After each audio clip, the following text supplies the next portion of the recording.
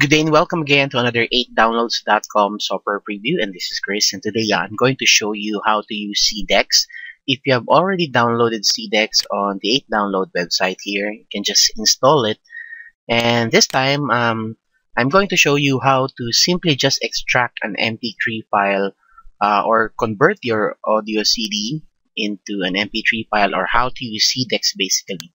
So first of all, once you enter a CD on your CD drive, CDex would automatically detect the audio tracks here. But you have to also make sure that you go to the settings first and set the necessary directories or files that you need. For example, on mine, I had it on the test music, everything.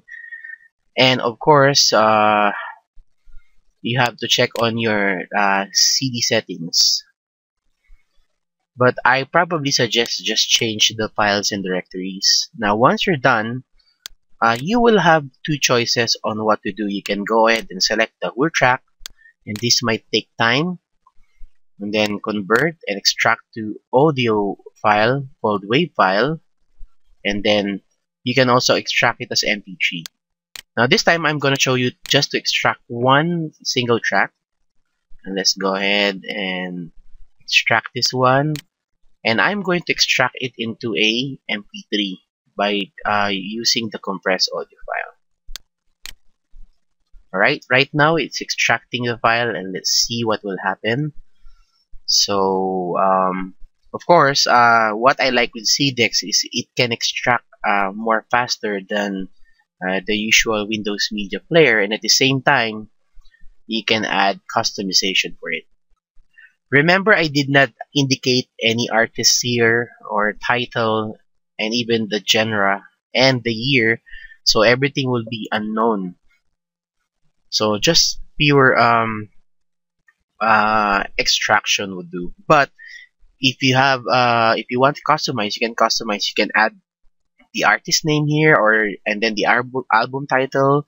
If you know the genre, if it's a gospel or music or rock, or if you want to indicate the year when it was published and composed, then it would be better. Okay, so I think we're nearing to the completion, and let's check.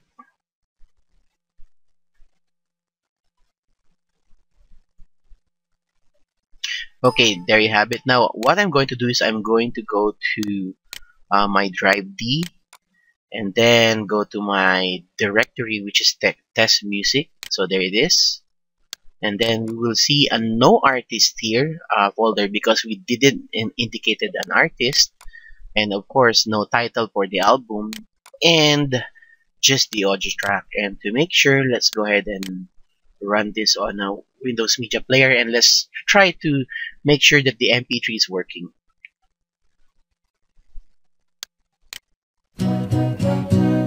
So there you go.